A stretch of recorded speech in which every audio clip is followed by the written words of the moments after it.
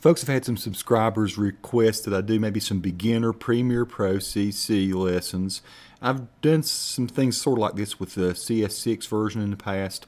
I tend to get lengthy with these. I'm going to try to keep these very short and systematic, and not give you a lot of stuff that you don't need, but just things that you do need to get started and making some professional looking video without a whole lot of having to jump through hoops. So with that, I'm going to just get right straight into it.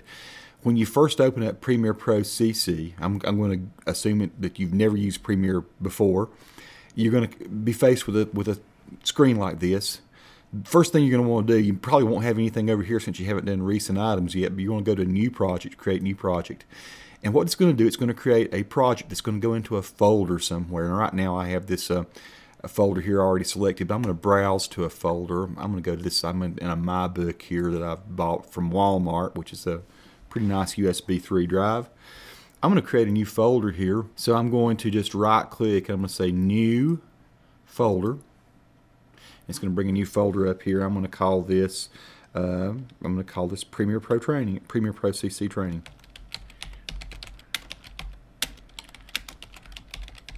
It could be called anything you want it to be called, right? Whatever your name of your project needs to be. We'll say Select Folder.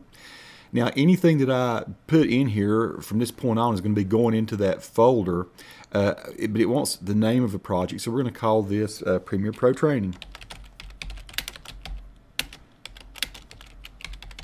Once again, it can be called anything you want to. You can call it Tony's Training, whatever. Anyway, here we go.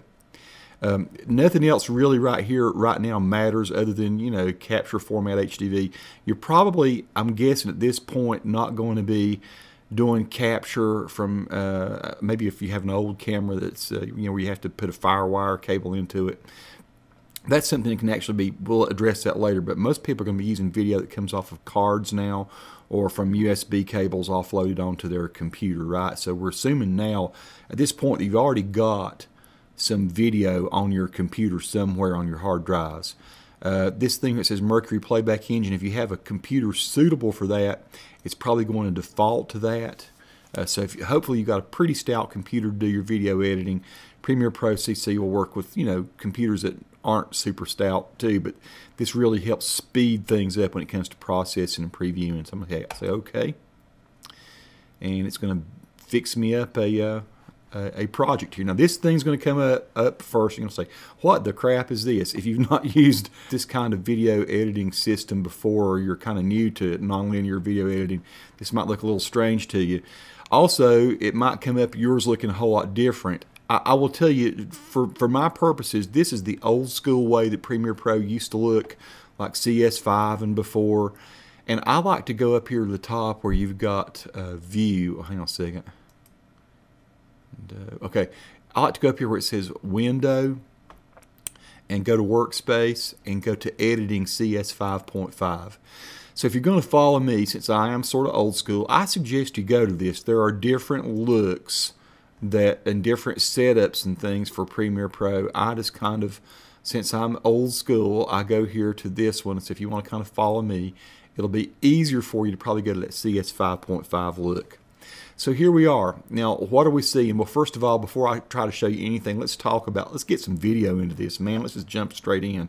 On a separate screen over here, I have a bunch of video. So I'm going to pull some video into this. And here's a Mabry Mill trip that I did. So there's probably some good little clips of the old mill at Mabry Mill. I'm going to pull these in. These were shot probably with a Canon HFS 200. Here's a dog. That looks pretty cool.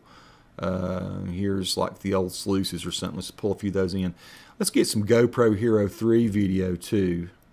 So I'm going to go here maybe to, here's my buddy's Jerry's dogs. It's a piece of GoPro video. I'm going to pull that in there. It's this little schnauzers are very cute. And let's see what all else I might have in here. Here's one of my garden updates. Shooting guns. This probably has some GoPro video in it. I don't even know what I have here, but this is my brother shooting some guns. I just want to show you that basically anything you drag in over here is going to work. I was going to see it even had some 2K, 2.7K video. I know that my drive-in in Morganton the other day was 2.7K video. See how this is interesting now. If you shot with a GoPro Hero 3, you might be shooting in 1080p. 1080p video will always show you a little icon here.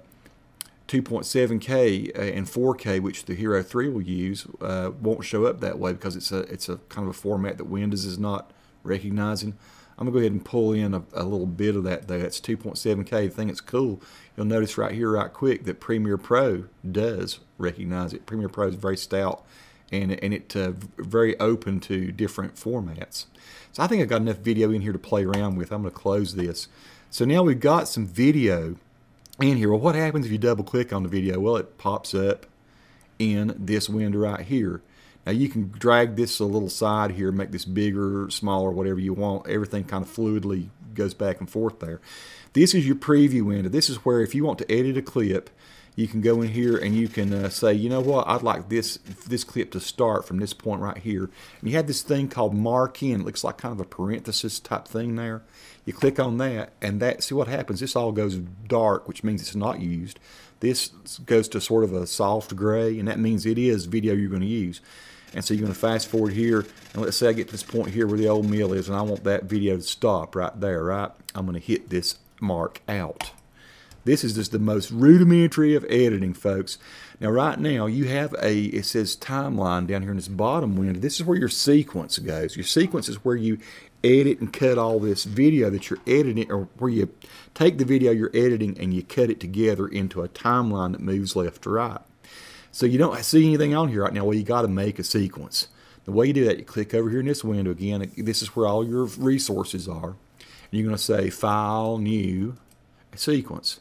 Now, alternately, there's different ways you can do it. You can click in here. I just right-clicked in there, and I can do New Sequence. It doesn't matter, folks. I'm not going to try to show you every darn shortcut. You can figure these things out later. I'm not a guru here to wow you with all my knowledge of shortcuts. It's going to come up by default with a thing called Sequence 1. It can be whatever you want. Sequence 1 is fine. We can just say Training 1. Okay. And say OK. Now, question. What do all this mean over here? If you know what format you shot in, like for instance, I shot most of this video in AVC HD, 1080p. And if you know what your camcorder shoots in, you can tell it that. But the thing that's really cool about Premiere Pro CC is it will automatically detect what kind of video you throw onto the timeline anyway. So in many cases, it doesn't even matter. I'm going to go ahead and pretend that it does matter. Let's say you shot with an old camcorder. Most of the old camcorders are DV NTSC. That's you know, usually standard. It's 48 kilohertz.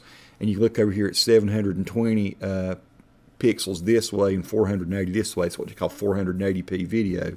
So if you're working with older files, it's probably going to be that. But you don't have to do this. I mean, I'm just saying, if you know where to start from, you're cool to do it.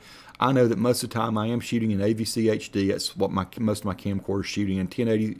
Usually I'm shooting 30 frames per second. So I'm going to pick this 1080p 30. It's called Training 1. I say, okay. That's really all there is to it. That's just, I didn't mean to confuse anybody there. Hopefully I didn't. It's really very simple. So now the thing that's kind of cool, you can click on these bits of video here. This was the first piece of video, and I guess that's the one that I'm looking at here. Yeah, here it tells you 463 MTS, 463 MTS. I can look and see that this is 1920 by 1080 video at 29.97. That's actually 30p. It's funny that we go by 30p, but it really is 29.97 frames per second. But that's in the video world, but let's call it that. I'm going to pull this down here onto this. Okay, look what happened. I must not be set up exactly the right kind of format, but it says change sequence settings. I can keep the existing settings, or I can change sequence. I'm going to tell it to change sequence settings. Now it knows exactly what kind of video I put on there. Now listen, that doesn't. The GoPro is a totally different format, so I'm going to put some GoPro video down here in a minute too. And it really doesn't matter. Premiere Pro will take video of different formats and put it all in the same sequence. So you don't even have to worry so much about that. But now if you'll look, the piece of video that I brought in here has the cuts, just like what I put in here, right? Now let's say I want another bit of video from here. Let me go fast forward. Right now I'm back to this. I'm not on the timeline. This is this, right? This and this correspond. This and this correspond. So I'm going to go here. You know, maybe I want to show just the tail end of that piece of video. So I'm going to click another N. It changed it. and another out right there. I'm going to pull it. Now if I pull this down here again on the timeline, it still should have that new, see, look, it adopted the new length there. Here's something that's pretty important to see. See how tiny these little pieces of video look here right now? You want to be able to see those closer sometimes to make really good edits. You have this little bar that runs across the bottom here. Now on the old, there used to be a slider down here in the old Premiere Pro, but now it's just this bar. You go grab the right button over here and you pull it, and there it stretches everything out where you can see it really good. You grab this little yellow thing here and you can slide across. You can scrub across this video left and right. So most of the time you're going to take it, you're going to pull it in here like this, and it'll kind of snap up against there. So now I've got this, it goes, I'm going to hit the space bar here and let it play. And there it jumped. You see my jump cut. Well, what if you have 50 pieces of video back behind this? I'm going to go ahead and tell you this trick right now. This is usually something people save for later. Let's say you had this clip and, you know, my gosh, you got this clip behind it and you got another clip behind that. And you don't want to have to take each individual piece of video and do that, right? You just click in the gray and right click, and you get this thing called ripple delete. And it pulls all of them back that way. That's kind of one of your pro tips right off the bat that really going to help you. Ripple delete. You right click anywhere in this area here, it's pulling back again. Right click, ripple delete, boom, and it snaps it back to your edit point. Great little thing to have. So yeah, that's pretty lame going from here to this to that. So I'm going to take that out actually. Let's look at this next clip here. Now, I can either go up here and I can go to, I'm using 479 now, so here's 479. You know what, let's use 466. Let's not jump too far. Let's use this 466. I'm going to pull it down here on the line. Now, I can go up here and double click on 466 and see the old sluice. And I can scrub across it and I can put these ins and outs, right, if I want to. Or I can just drag this out where I can see the clip, and I can take this thing and I can pull across it and say, okay, you know what, I want to start right about there. Now I can grab, see how if I roll over the end of this, it gives me a little red thing here with an arrow on it, right? I can get to there, left click on it, and pull that over to that point. And I can say, okay, so what I've done, I've actually trimmed the video without having to do it here. It doesn't matter whichever way you like the best. Now I'm going to pull back over this way till I find an area, okay, that's pretty good right there. You know, I'm going to stop right along in here. I'm going to hit. Now, here's another trick. I'm going to hit the C key. The C. Right now, I've just got this pointer. When I come across this thing, it becomes like a slider. But when I get my red line where I want it to edit, I'm going to hit the C key. The C key turns this into a little razor-looking thing with a little red thing through it. And when I come here over my edit point, where that red line is, it's going to let me cut there. So that's another way you can cut video. I really prefer to cut this way a lot. Now I'm going to advance forward here. I'm going to say, okay, now right along in here, I'd like to have that video start again. I don't want this piece, so I'm going to cut this. Now I'm going to hit my V key, like V as in Victor, and that turns this back into a pointer. Then I can just do this. I point on it, I hit delete. I can do a right click, ripple delete, boom. Look at that. I'm going to go back over here, right click, ripple delete, boom. It moves real fast. So I'm going to go to this. Then I want to segue over to this. You know what? I'd actually like it to start zooming in here. So I've changed my mind. I'm going to go back over the end of this clip, and it turns to that little pull thing again. Now I'm going to ripple delete this again. Now I have what I want. I want to do this cut. Then I want to zoom in. Now you know what? These are all what we call jump cuts, fast cuts, where there's no transition. Now this one right here, I think it would look nice for this to cross dissolve into this.